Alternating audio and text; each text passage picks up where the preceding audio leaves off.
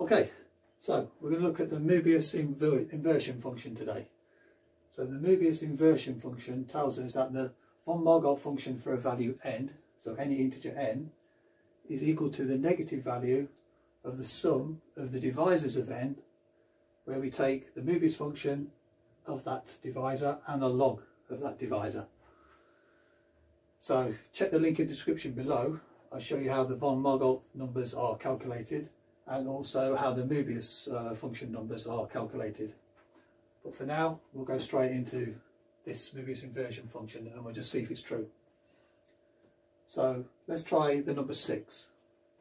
So what we're hoping for here is that the von Mangoldt function for 6 is equal to the negative total of all the sums of the divisors of 6 and then mu of d log of d. Okay, divisors of 6. So 6, let's put d here. Divisors of 6 are 1, 2, 3 and 6. Okay, now we need the mu, so the Mobius function. So mu of d, make that a little bit tidier. Okay, so 1, so that would take the value 0, there is no prime factors of 1. Okay, 2 has one prime factor, namely 2, so as it's got an odd number of prime factors, the Mobius function takes the value of -1. 3 has one prime factor, again 3, so as it's an odd number, the Mobius function takes the value -1.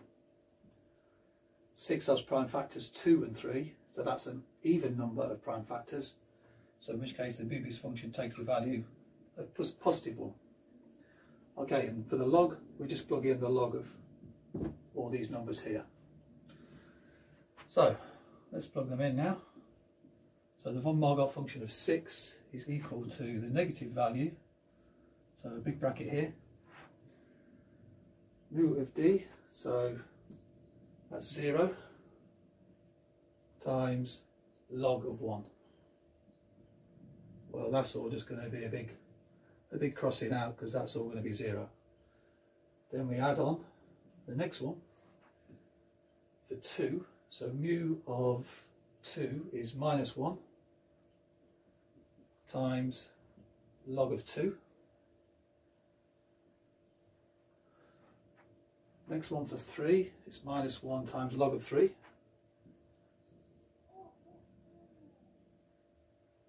And then for 6, we're going to add 1 times log of 6.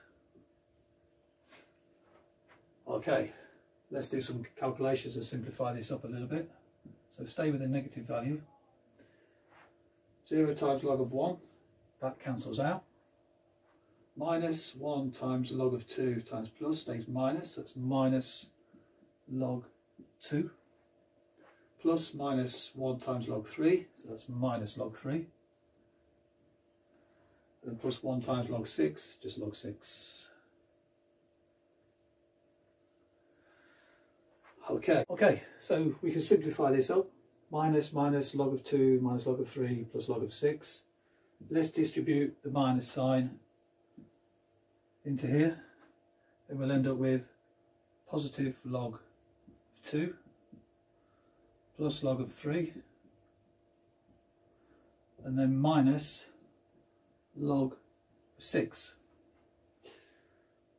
Okay, using log properties, log of 2 plus log of 3, that will become log of 2 times 3, and then minus log of 6, we just divide that by 6, which then gives us log 6 over 6, which equals log of 1, which in this case gives us a 0. Okay, so that's one side of the equation sorted out. Now we need to find the von Mangoldt function for 6. So 6, von Mangoldt function for 6. So what we know is the von Mangoldt function is, if von Mangoldt function for n is piecewise function, so we get log of p will be our answer if we can get p to the power of k, where p is prime and k is greater than or equal to 1. Every other circumstance it's 0. So in this case we're looking for von Mangoldt of 6.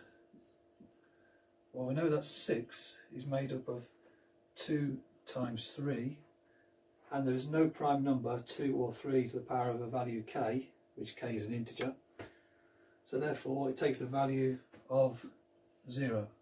So in which case we can say that von Mangoldt function for 6 is 0, and we get 0 here. So that's worked on this occasion.